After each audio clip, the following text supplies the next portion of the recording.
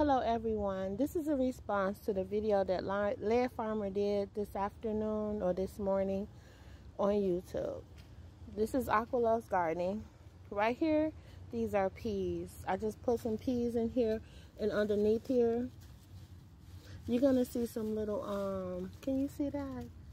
Those are pumpkins or watermelons. If you look over here, I did it twice. I covered it completely because of cats. And under here, look how big those are. Those are either pumpkins or squash. Say hi, Mario. You want to be in the screen so bad. I have passion for gardening. And I love gardening. So right here is my wild garden. This is horseweed or evening primrose. These are my wild lettuces. I'm waiting on them to go to seed so that I can make me a tincture or something of that magnitude. I am a new gardener. I have absolutely no idea what I'm doing. My family is here in the city of Chicago. We're not sharecroppers or anything like that. I have any idea what it is to garden, but I am trying right now. These are corn. It might not look like corn. Maybe it's corn. I have no clue. I dug all this out, and me and my youngest came out here and we planted some corn. I am assuming this is corn. This is my second year. But you cannot be, nor I cannot be an expert in 2 years. Thank you. So right here, I have grabbed one of those value packs from Family Dollar or the Dollar Tree.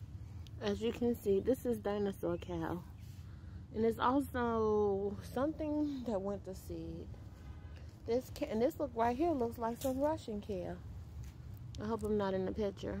From a pack from the Dollar Tree that was $1, and I don't know what that is. I don't pretend to know everything because, like I said, I am a new gardener. But gardening saved my life. This garden right here has went to total disband. Right back there is all of my winter gardening. So I'm gonna come out here and I'm gonna go through and clear everything up. A lot of old containers and things like that. But if you look really close to this, you're gonna see something amazing. This is oregano. You see them flowers? Medicinal and delicious. And as well as what Laird Farmer said, you have to grow things that are not babies, right? And as you can see, this is oregano. Okay, I have been out here several times collecting this oregano. I use this oregano in my scrambled eggs in the morning. I make tinctures out of this oregano, and also I do like a vinegar spray with this oregano. And this oregano comes back and I have to do absolutely nothing. This is my tomato bed. You're gonna see some weeds in here, but you're also gonna see some tomatoes. I just threw seeds out here. I have a busy schedule. I have children. I have things I have to do in my life.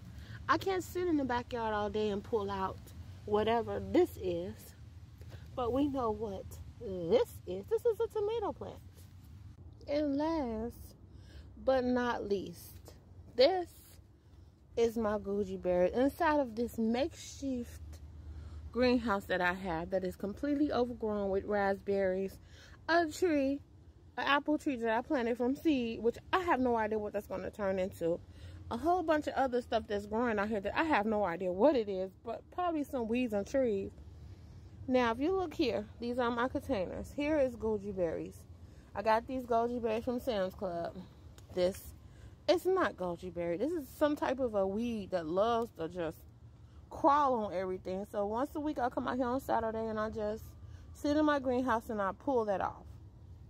But I love the goji berries. And the berries are there. I can sit back here in my greenhouse, put my little hammock out here, lay down and eat like I think I am rich.